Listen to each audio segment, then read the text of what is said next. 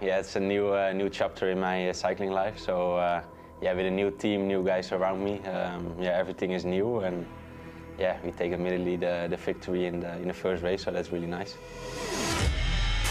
Here comes Groenewegen, still going, and Groenewegen takes it.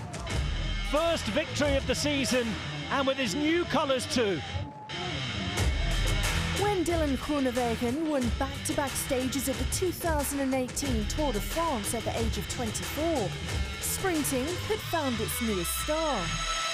16 more wins, including another in France the following year, backed that up.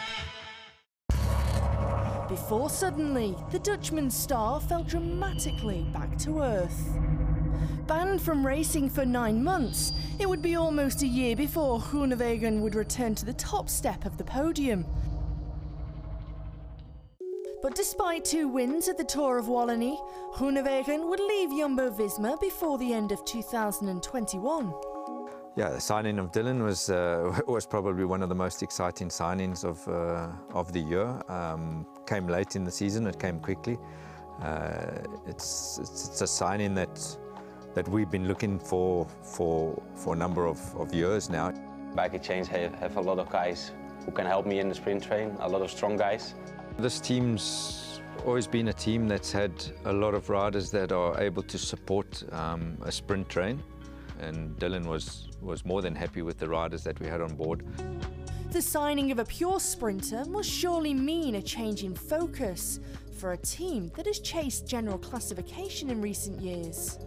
If you bring on the fastest man in the world, or one of the fastest men in the world, it does to a certain extent. But you know, at the same time, we also lost one of the Yates brothers, Adam, to another team last year. So having just Simon on board and with other riders that are up and coming and gaining experience for future GC rides, it rounded off our team perfectly. And now we can go to one of the Grand Tours and not concentrate on the GC because we've got a pure sprinter. So to a certain extent, it does actually take off pressure for the rest of the team. Groenewegen has taken some pressure off himself and the team with early season wins. I did a perfect lead out. I was just sprinting for 400 meters, so that was really short, but yeah, it was a really great lead out.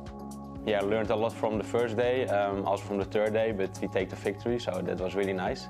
But we have to learn and to line up the sprint train. But as a sprinter, you want to win so much as possible. Yeah, that's why I'm here in this team, to win so much as possible. Also for myself, but also for the team. Of course, the Tour de France is a big goal. And having won there before, it's not just any stage of the Tour that he has his sights set on. When you win on the Champs-Élysées, yeah, it's the World Championship for a sprinter, I think.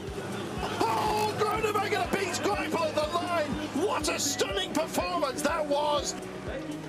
Yeah, the biggest race in the world, and yeah, it's an amazing feeling.